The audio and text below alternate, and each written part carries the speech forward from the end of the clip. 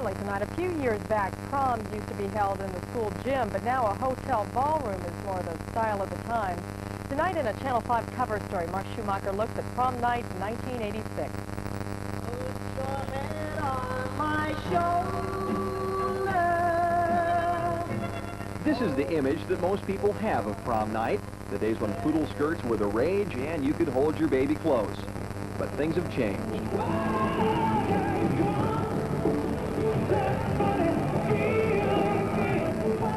Of course, the music and the outfits have changed, but the biggest difference in a 1980s prom is the money that's being spent on one night of memories.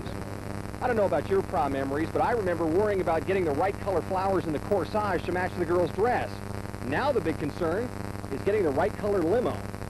And this night there were plenty of limos, not to mention the Jaguars and the occasional Rolls-Royce. Others chose a more traditional Texas mode of travel. $150 paid for a horse-drawn carriage ride, while some couples decided to pay $375 an hour for door-to-door helicopter service. How much did you spend personally on getting this night together? About $400. About $400, and you? About $250 or so.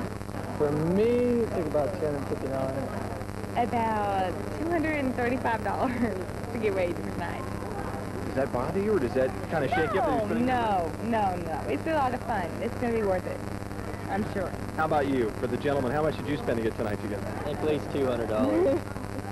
By no means were these kids the big spenders. Here are just some of the dollars and cents of this prom night. The guys paid between $10 and $25 for flowers, $50 to $80 for a tux, and about $35 for a prom ticket. Then comes the food. Dinners range from $50 to $100 per couple. There were no Big Macs for these high schoolers. A limo cost anywhere from $250 to $350 for the ride to and from the prom. If you opt for pictures, tack another $10 to $50 on your tab, depending on what kind of package you go for. The girls, on the other hand, had to buy a prom dress, get shoes to match, and then get a hairdo. It's just a little different from past prom nights. I remember worrying about my date spending too much money. I was very conscious of the fact that I didn't want to spend too much money. Conservative background, you know, they don't have this now. People weren't trying to keep up with the Joneses so much, I think, then. It was just having fun and getting together for one more time. You mean you didn't go to your prom in a Rolls-Royce? I didn't know what a Rolls-Royce was when I was a senior in high school, I don't think. Maybe a high school senior wouldn't have worn red high-top tennis shoes to a prom 20 years ago, but there's one thing that hasn't changed. Teenagers still have their priorities in the right place. Money doesn't matter to me. Mom pays for it. Mark Schumacher, Channel 5 News Tonight, Dallas. Tomorrow night we're going to check out how many parents are in Chapter 13. And are taking their kids' credit cards back. That's right. That's our report for this Monday night. Thanks for being with us. We'll see you tomorrow night at 6. Until then, for Harold Scott and the entire channel.